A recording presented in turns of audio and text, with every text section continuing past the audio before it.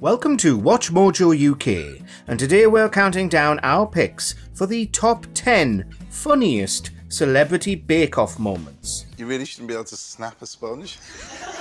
Before we begin, we publish new content every day, so be sure to subscribe to our channel and ring the bell to get notified about our latest videos. For this list, we'll be looking at the most hilarious moments to happen by presenters and famous participants on the Great British Bake Off and the Great Stand Up to Cancer Bake Off over the years. Who is your favourite celebrity baker of all time? Let us know below. Number 10. Theroux Truth. I am recumbent on a red lilo in the sea.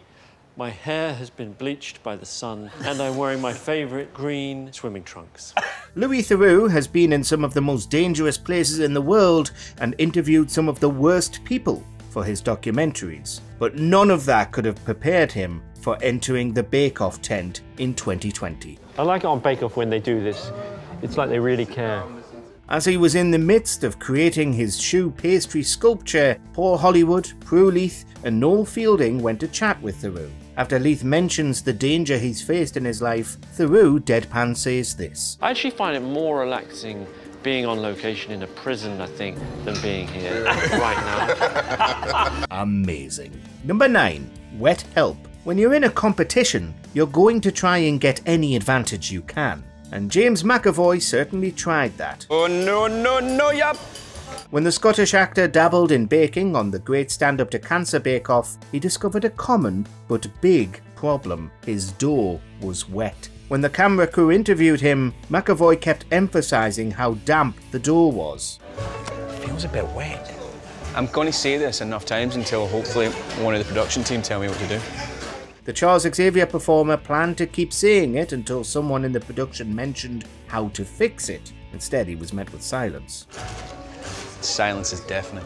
Still, McAvoy ended up winning Star Baker. Number 8. Tantastic. I just want to do this because they do this on the show. It so doesn't work, it's so stupid. Tan France, the master of the French tuck on Queer Eye, appeared in Series 3 of the Great Stand Up to Cancer Bake Off. And he couldn't turn off his fashion noggin during the event, especially when it came to Paul Hollywood's attire. I feel like this is my future.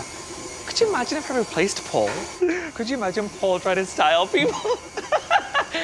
After joking about replacing the baking judge on the show, France made this cheeky remark. I wonder if he's made more of an effort because he knows that I do this for a living, because he looks better than he's looked ever. That is true, darling. That is true. But even with his jesting jibes, France still ended up as Star Baker. We wonder if his Queer Eye co-star and food guru Antoni Porowski had given France some advice beforehand. Number 7. Lycett's lost love. You have to be technically We're going to have to look at us. We're not technical. No matter if Joe Lycett is taking on David Beckham or Liz Truss, he's always a delight. In the first series of the Great Stand Up to Cancer Bake Off, the comedian formerly known as Hugo Boss didn't have an easy time in the famous tent, so much so that he resorted to sneaky manipulation. When he presented his fruit turnovers, he wrote "I heart Paul" in icing. We can ignore this thing. It says, I love Paul. I think that's bribery. Did it work? No, not at all. After coming third in the round, Lycett destroyed the message. Joe, terrible. Number 6. Accidentally anti-pride. I haven't actually practiced it or made it before. Sometimes the image of your creation looks so much better in your mind than in reality. Sadly, and hilariously, this is something Aisling B discovered. For the final episode of the first series of the Great Stand Up to Cancer Bake Off, the Showstopper challenge involved making a rainbow dream cake. So, the comedian went with a pride-inspired treat. He's like, well, how are you going to make sure they all balance on top of each other? That's not going anywhere. And, well, it didn't exactly come out too well, as it looked like a messed up Leaning Tower of Pisa. However, the added sparklers were a great choice. Is there a reason it's on the lean? Yes, because that's a surprise element of the cake. Oh, I see. Like Joe Lycett, B took some Dutch courage to ease her baking nerves, only she drank straight from a can rather than hide it in a mug. Are you opening alcohol already? And no, Terry, I'm not. Number 5. Roisin's Beach Cake. Despite claiming that cakes are things that live in her mouth, Roisin presented this disastrous showstopper that was, in her words, absolute carnage. Is it a hurricane? In fact, it's such a mess that Noel even asks Paul if he's ever taken a handshake back. And it isn't just the appearance that was shredded by the judges, as Theroux questions if they had even been baked at all, while Paul concludes that this is the worst gingerbread he has ever had. The colours are good though. Should icing make that noise when it hits the table?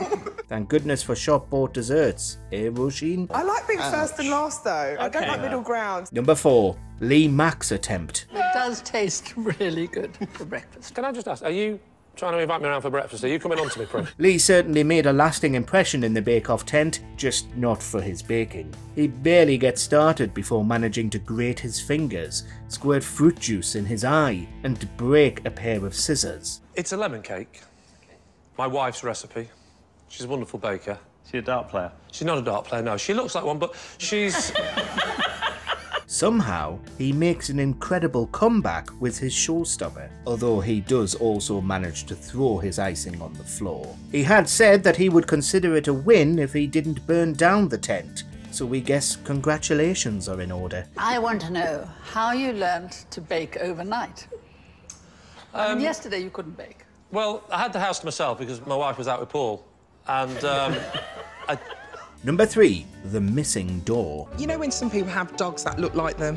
And this is a tray bake that looks like me. Before Alison Hammond took over the mantle as Noel Fielding's co-presenter on the show, she was a contestant on the Great Stand Up to Cancer Bake Off on Series 3. And, like many celebs before her, she ran into a problem. But the This Morning icon didn't have an issue with the baking, per se. Instead, it was down to technology. As Hammond was about to put her tray into the oven, she realised the contraption's door was mysteriously missing. For 20...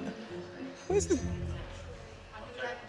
door gone? After a few seconds of confusion, the penny dropped, as her legendary laugh rang out. Oh, wow. That is so cool. Number 2. Cracking up. Would it be possible for Prue and Paul to judge it in the freezer? Having been a presenter on Bake Off the Professionals and worked on the Great British Bake Off An Extra Slice, Tom Allen definitely had an advantage when he took part in the Great Stand Up to Cancer Bake Off in 2021. And when the judges examined his millionaire shortbread, things got off to a good start when Hollywood cut into it and complimented the crack. Seeing the euphemism presented to him, he took it. Beautiful, isn't it? Beautiful. Nice crack. Thank you, but what do you think about the shortbread? Then, something magical happened. The Hollywood handshake was offered to the comedian. No!